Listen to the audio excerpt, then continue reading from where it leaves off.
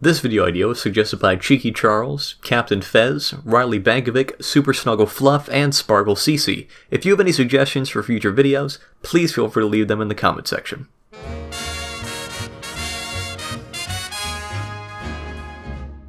The Tower of Terror story begins back in 1989 at Disney's MGM Studios, better known today as Disney's Hollywood Studios. The park was brand new, just a few attractions and only one ride, but lots of potential. Not too long after it had opened, Disney began to toy with the idea of adding a few more attractions and even an eventual expansion. Over the course of the next few months, some new attractions did pop up in the park, giving it a better sense of variety as well as adding some more in-park options for its guests. Now that those attractions were completed, Disney was looking into how they could expand MGM Studios, and eventually they settled on making a new land. Much like the other sections of the park that were based off real locations in California, the newest addition would be a recreation of Sunset Boulevard. The themed land would open with a bunch of different shops and restaurants, and at the end, a brand new attraction. The only issue was, Imagineers weren't exactly sure what that attraction would be. Luckily enough, Disney's newest CEO, Michael Eisner, already had a pretty good idea. He knew that he wanted a horror attraction somewhere within the park. This was really part of a more grand scheme of his to get older crowds interested in the parks again. It's also why attractions like Star Tours and the Indiana Jones stunt show were created in the first place. Plus, if there ever was a Disney park to put a horror attraction in, MGM Studios was the one. Not only was it already meant to appeal to an older audience, but it also celebrated classic movies, and there were more than a few in the horror genre that they could choose from. Once it was decided that the new attraction would indeed be a ride and not a show, ideas began to be pitched out as to what movie the ride should be based on. There were a number of different IPs that were all considered, most of which were shot down almost immediately, but there was a ride that did get pretty far in the development stage. That ride being Hotel Mel, a horror-based dark ride narrated by Mel Brooks. Now, you might be asking yourself, why Mel Brooks? And maybe some of you movie laymen out there might be asking yourselves, who is Mel Brooks? Well, Brooks directed quite a few successful comedies throughout the late 60s and 70s. One of his most popular films was the 1974 classic Young Frankenstein. Originally, a ride based on this film was one of the first concepts pitched out for the new expansion area, and was what Imagineers thought they would end up making. But not too long after Brooks officially signed on to help them develop it, they realized it wouldn't have worked due to spacing limitations. This is what kind of led them to realizing that the Sunset Boulevard expansion would instead be a better choice. So now instead of basing the ride off Young Frankenstein, it'd now be a completely different attraction, but one that was still hosted by Mel Brooks, since he was already working with the Imagineers. The dark ride concept would have taken riders through an abandoned hotel. In its early stages, it was described as a more comedic version of the Haunted Mansion, but not too long after they began to develop it, Imagineers hit a bump. In short, they just couldn't figure out a way to make the attraction's story work. They weren't sure if the ride should put riders into a specific movie like they would have been on Star Tours, or if it should give them kind of a behind-the-scenes look at the movie-making process, like on the Backlot Tour. Because of this, the dark ride concept was ultimately thrown out. The only element that was really retained was the abandoned hotel aspect. Imagineers figured that facade would have worked well in the park no matter what the attraction inside of it was. A few more ideas were tossed around, and eventually they landed on the idea for an elevator-themed drop ride. This idea mainly stuck because it allowed them to keep the old hotel facade while simultaneously bringing a new type of thrill attraction to the Disney parks. Now, drop rides in and of themselves were not a new concept. The first one had opened up 8 years prior at Six Flags Magic Mountain, and since then clones of the same ride had popped up at other theme parks around the country. Originally, Disney planned to model their drop ride after the original, only changing the theming surrounding the attraction and not further developing the ride system, but once again due to spacing limitations, the Imagineers decided to develop a completely new ride system. In the process, Disney created the AGVs, short for Autonomous Guided Vehicles, which could now move without the need of a track, instead only having to follow a magnetic strip embedded in the ground. Once the new ride system was finally finished, construction was ready to begin on the tower, but Imagineers still felt that the attraction needed a movie tie-in. After all, just about every other attraction in MGM Studios at the time had one. Not too long after that, Disney acquired the rights to NBC's The Twilight Zone. If you're unfamiliar with this series, let me be the first to tell you that it's great. Hosted by Rod Serling, the show was equal parts horror, mystery, and fantasy, all with a general eeriness that made it very interesting. The show itself only ran from 1959 to 1964, but its status as an iconic piece of American television had only grown in the last 25 years, making it the perfect fit for a theme park dedicated to celebrating classic movies. Imagineers now focused on creating a storyline for the attraction and put some of the finishing touches on a few of its smaller theming details. The Twilight Zone Tower of Terror began its construction in 1992 and wrapped up about 2 years later in July of 1994. Later that month, the all-new Sunset Boulevard opened, and with it, the Tower of Terror. At a final cost of about $150 million, the tower was Disney's most expensive attraction to date, only rivaled today by Radiator Springs Racers and Test Track. Almost immediately the new attraction was a hit. Its story, atmosphere, and thrill element all combined to make what was, at the time, considered to be the very best that Imagineers could offer. Even though it's reaching 25 years of operation, it's still considered to be one of the best attractions that Disney has ever created. However, that's not to say the tower hasn't seen any changes. While it's remained untouched in terms of its theming, the ride system has had a few different variations. When it first opened, the tower only dropped once, top to bottom one big drop. The next change came 2 years after that, in May of 1996, when the elevator was modified and now dropped twice per ride. In March of 1999, they added a few new features, like more rumbling, faster acceleration, and a heightened sense of weightlessness when falling, but the actual drop still only happened twice. The last change came in early 2003, when the randomized drop sequence was added. Now riders could get anywhere from 5 to 8 different drops in the tower per ride. This is also the same ride system still in operation today.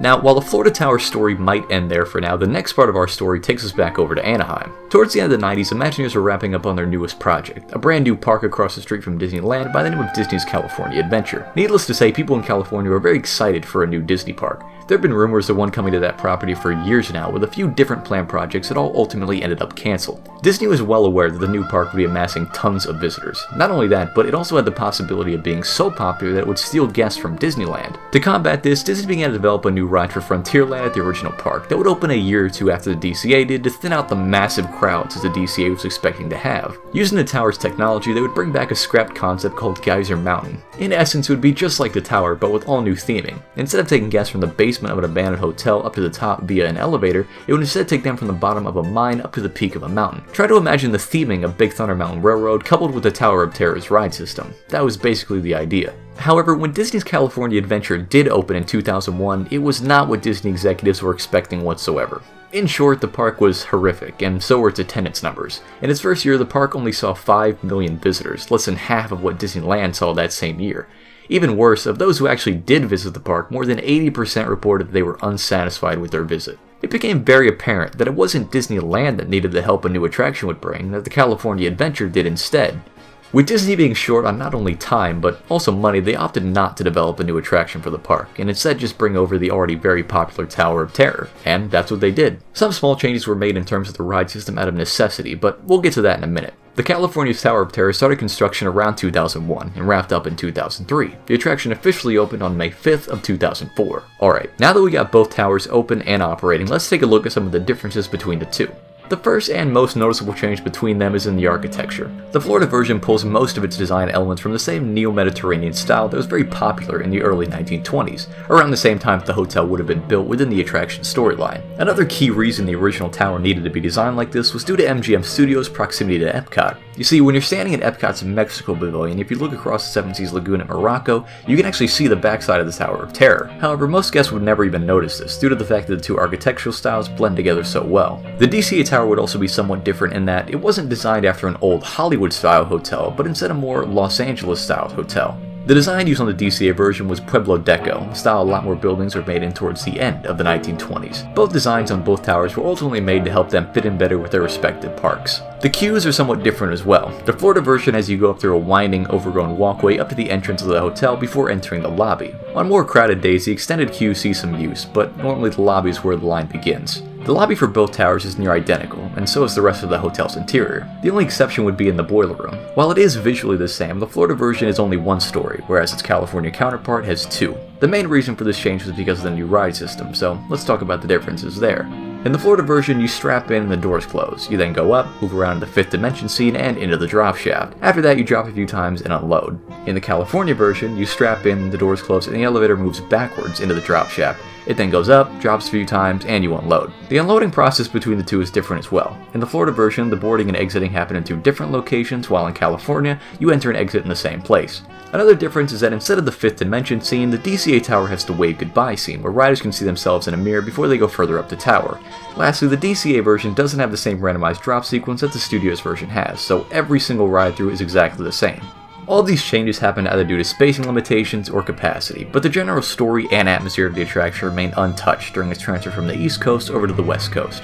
After it opened, the DCA Tower of Terror amassed its own following of Disney fans, much like the original Tower of Terror did. The new attraction quickly became a staple of the park. In the following years, the ride operated with no major changes whatsoever, but let's fast forward to 2014, because Marvel is about to release a movie that'll have an impact on not only the film industry, but also the Disney theme parks as well.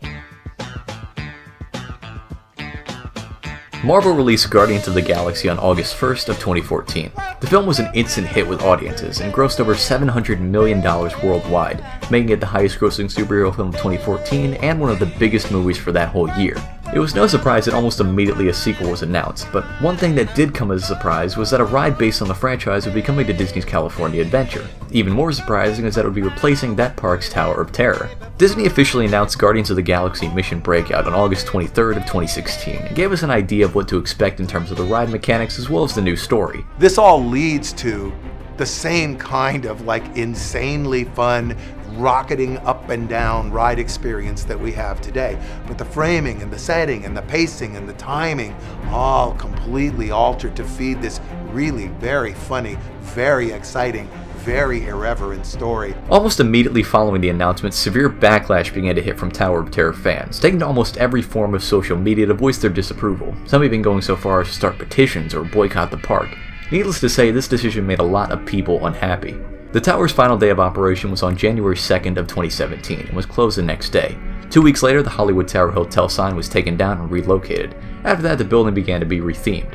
Over the course of the next 4 months, the exterior facade began to change from the Hollywood Tower into the Collector's Fortress. While the exterior was on full display throughout the reconstruction, the interior was still pretty much a mystery, as the most information we had seen were just a few pieces of concept art. On April 25th, however, some media groups got an exclusive look inside the nearly completed attraction. A few Q photos emerged, as well as some more info on the music that the attraction would use. Songs like Free Ride, Give Up the Funk, Born to Be Wild, and Burning Love would all be utilized in the ride's new randomized drop sequence.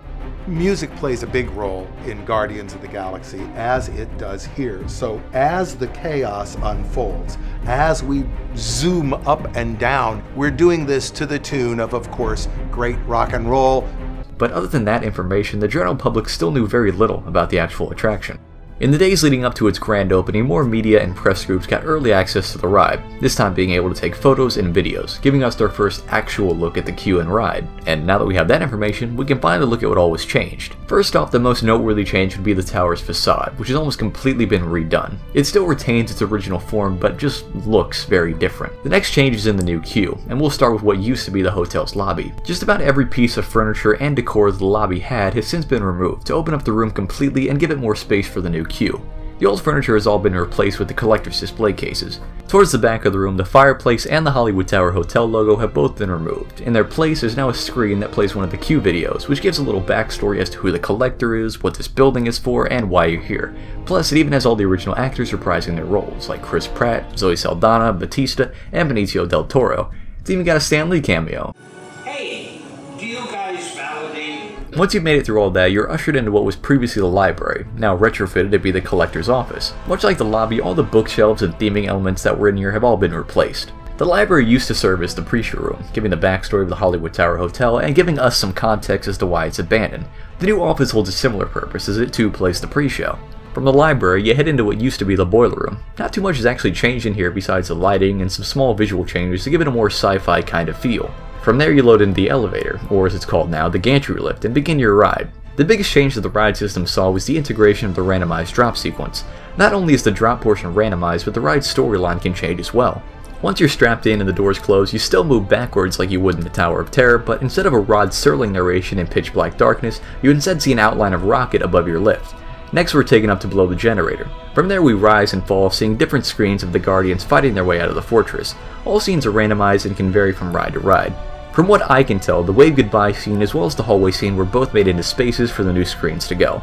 Now, I'm not 100% sure about that one though. I do have a sneaking suspicion that the generator scene is actually a real set. If it is, it's likely what was previously the hallway scene. If I'm wrong, I'll be sure to make a note of it either in the description or in a pinned comment, so keep an eye out. Besides all those changes, the ride is the same as it used to be. There are a few smaller changes like the gift shop, which has since been loaded with Guardians of the Galaxy merchandise and completely rethemed, but besides all that, the attraction is the same. The loss of DCA's Tower of Terror is definitely a big one, not only for fans of the attraction, but also for those who respect what that attraction did for the once struggling Disney park. There's definitely a case to be made that it was the tower that started to turn that park around and finally bring some guests over to it, and to see Disney have no real regard or respect for that fact did not sit right with some people. Ultimately, I do understand why they think a more family-friendly ride would be more appealing to the average guest, but regardless of what Mission Breakout has to offer, I don't think it'll be able to bring what the Tower of Terror brought in terms of thrill, suspense, and atmosphere. And while some may argue that the DCA Tower is a less interesting clone of the original, I still maintain that it was one of the best attractions that the Disney California Adventure has ever seen. And as long as my heart will beat, lover will always meet here in my deep purple dream.